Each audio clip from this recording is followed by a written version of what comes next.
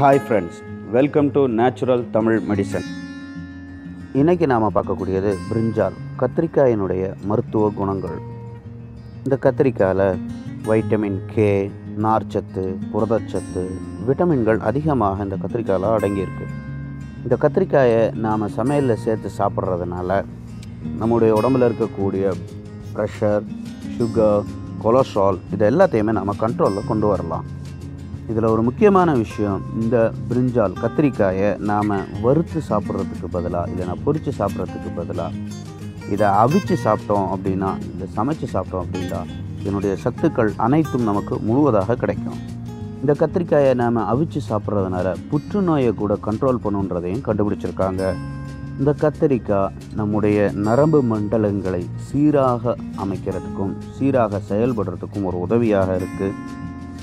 இது பிளட் சர்க்குலேஷனையும் சீராக ஆக்குது. நம்ம உடம்புல இருக்கக்கூடிய கெட்ட கொழுப்புகளை, தேவையில்லாத கொழுப்புகளை நம்மள்கிட்ட இருந்து அகற்றுது.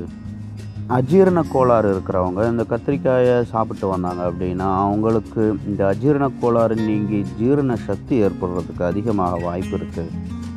ஒரு மனிதனுக்கு அவனுடைய உடம்பில் இருக்கக்கூடிய கழிவு வெளியாயிடுச்சு அப்படின்னா அவனுக்கு உடல் ஆரோக்கியமாக இருக்கும்.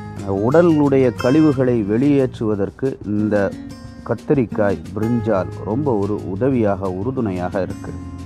இப்போ சொன்ன டிப்ஸ் உங்களுக்கு பிடிச்சிருக்குன்னு நம்புகிறோம். பிடிச்சிருந்தா லைக் பண்ணுங்கள்.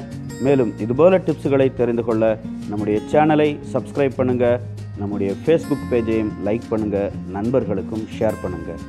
தேங்க்யூ ஃபார் வாட்சிங்.